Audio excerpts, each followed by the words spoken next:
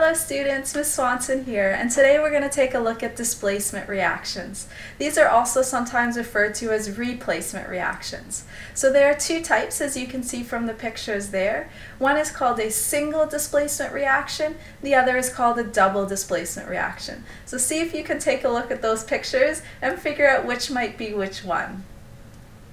So let's take a look at our learning goals here. You should be able to identify single displacement and double displacement reactions. You should be able to complete single and double displacement reactions when given all but one of the reactants or products, and you should be able to balance single and double displacement reactions. So let's start off with our single displacement reactions. Here's the picture for a single displacement reaction. Hopefully that was the one that you decided from the title slide. So they take the form A, so a single element, plus BC, a compound, to give you AC, a new compound, plus B, a new element by itself. So if you notice from that reaction, A has taken the place of B. So it used to be B that was attached to C and A was all alone by itself. A has kicked B out of its place, and so A is now bonded with C and B is all alone by itself.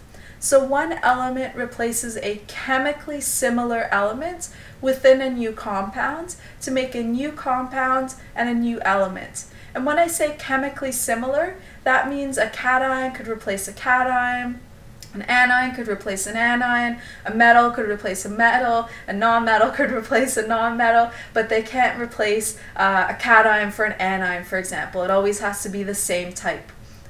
So let's find a hint for identifying these types of reactions. There'll always be one compound and one element on each side of the reaction.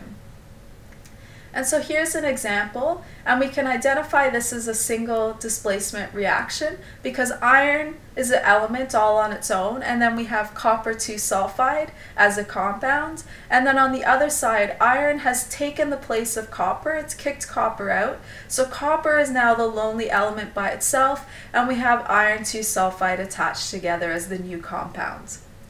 Let's take a look at our double displacement reactions. They take the form AB, so a compound, plus CD, this is a second compound, and now we're going to have the B and the D swap places. So A is no longer bonded with B, it's now with D, and C is no longer with D, it's now with B. So B and D have switched places. So an element in a compound displaces a chemically similar element in another compound to produce two new compounds. Again, chemically similar would be two cations, two anions, two metals, two non-metals, but never a metal for a non-metal, for example.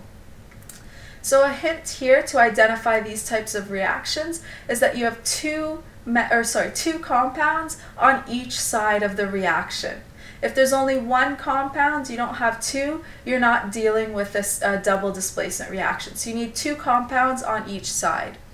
And here's an example, and we can identify this as double displacement because we have barium chloride, so we have one compound, and then sodium sulfate, another compound. Now we can see the chlorine and the sulfate swap places. So the sodium is no longer with sulfate, it's now with chlorine, and the barium is no longer with chlorine, it's now with the sulfate. So how do we predict these types of reactions? Well, I mentioned this already. Cations can switch places with other cations, anions can switch places with other anions, but cations and anions cannot switch places with each other. Similarly, metals can switch places with other metals, non-metals can switch places with other non-metals, but a metal and a non-metal cannot switch places with each other. So let's take a look at an example here. This would be a half of a single displacement reaction. We can see there's one element by itself and then one compound. And so we're actually going to end up with a new element by itself and a new compound. So how would we draw this? Well, to start off, we need to identify which elements are going to be switching spots. Since iron is on its own right now, we know iron is going to come in and either bond with the copper or with the oxygen. So let's take a look. Iron is a metal, which means it can replace another metal, but it cannot replace a non-metal. So if we look at our copper 2 oxide, the copper is a metal. So that means iron and copper can switch places. So if we write that here, our iron is now going to be with the oxygen and the copper is going to be by itself. So we have our balance reaction already. We actually don't need to do any work here. One iron, one copper, one copper, one oxygen, one oxygen. So now we have a nice balanced reaction of a single displacement reaction. Let's take a look at another example. Here we also have a single displacement reaction. We have chlorine, which is a single element by itself, and then we have sodium bromide, a compound. Now on the other half of the reaction, even though it's not written there, we're also going to have a single element, a new one that's by itself, and then another compound. So how do we know which element is going to replace which? Well, chlorine is on its own right now, which means it's going to swap and either add to the sodium or add to the bromine. Which one will it form a compound with? Well, chlorine is a non-metal, which means that it can replace another non-metal. Sodium is a metal, but bromine is a non-metal, which means chlorine is going to replace bromine.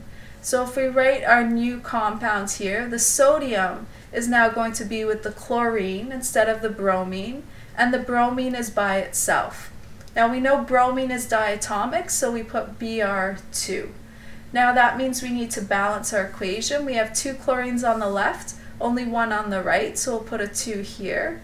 Now we have 2 sodiums on the right, only 1 on the left, so we'll put a coefficient here, and 2 bromines, so we're all balanced out. Now, these 2 reactions that we've just looked at are simplified versions of what a single displacement reaction, or how we can figure out, how we can predict a single displacement reaction.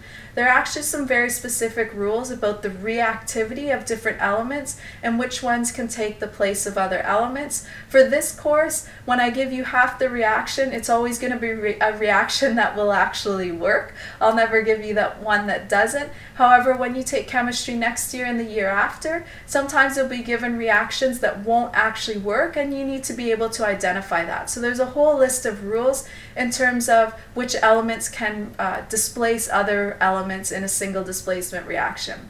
If you're interested in learning that ahead of next year, I put a video on predicting single displacement reactions, and you can watch that one. Let's take a look at a double displacement reaction. We know here that we're dealing with a double displacement reaction because we start off with 2 compounds, and when we write our final answer, it will also have 2 compounds. Even though that's not there yet, we're going to put 2 compounds on the other side, so we have a double displacement reaction. So how do we know which parts swap with each other inside of these compounds? Well, let's start off here. Sodium is a cation. I picked sodium just because it's the first element that I see. So sodium is a cation. I need to find another cation because sodium will swap with another cation. Cations and cations swap together. Now if I look over here, silver is also a cation. That means that sodium and silver are going to switch places. So now I can write my sodium, and it's going to switch places with silver, which means it takes this new buddy, NO3, as its new anion. Now, sodium has a 1+ charge, NO3 a 1 negative. If we cross over, do zero sum, we end up with the formula NaNO3 with no new subscripts. And then we'll add that here to our silver, which has a new anion here, chlorine. So AgCl. Again, silver has 1+, chlorine 1 negative. If we cross over or zero sum, we end up with AgCl, no subscripts there. So we can see this one is actually all balanced out as it is. Let's take a look at one more example here. So again, another double displacement reaction because we have 2 compounds, and we'll end up writing 2 compounds on the product side as well. So how do we know which elements are going to swap places within these compounds? Well, let's start off with the first element that we see, which is the potassium. Potassium is a cation, so that means it's going to swap places with another cation. So that means either the calcium or the chlorine.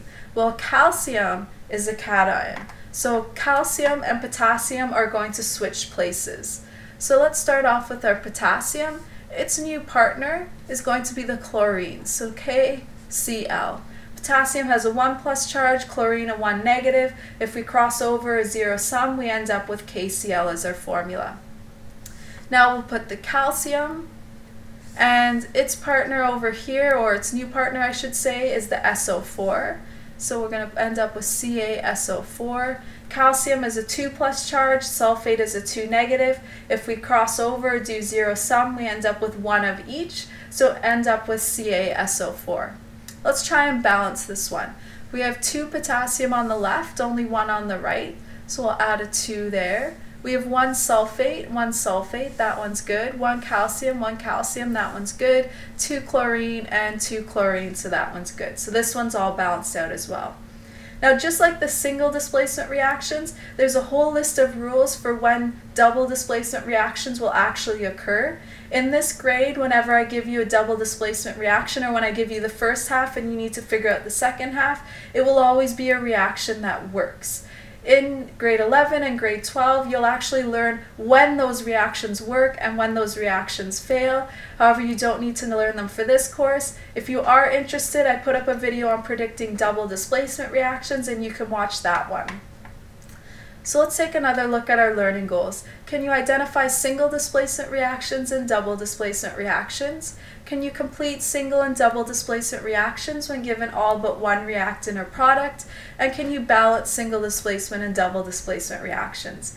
If you can do this, fantastic. If not, please rewatch the video. And if you're still having trouble, come ask me in class tomorrow. Alright, that's all for now. Bye-bye.